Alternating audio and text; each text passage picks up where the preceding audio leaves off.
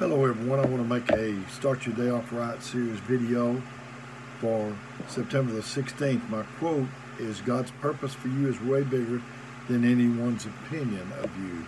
My story is best day or worst day.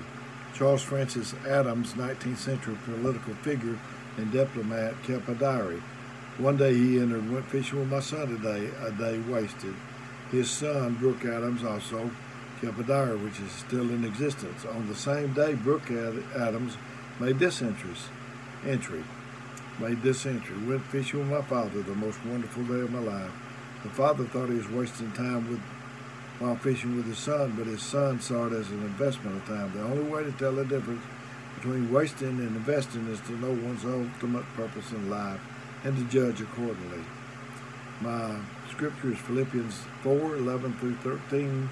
Not that I speak in respect of want, for I have learned in whatsoever state I'm in, that I am therewith to be content. I know both how to be abased and I know how to abound. Everywhere in all things I'm instructed both to be full and to be hungry, both to abound and suffer need. I can do all things through Christ which strengthens me.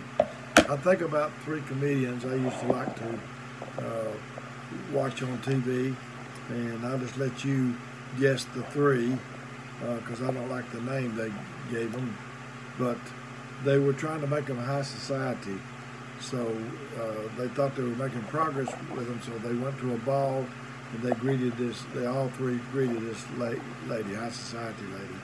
The first one said enchanted, the second said enraptured, and the third one said embalmed. So they didn't do so good at refining them as they thought.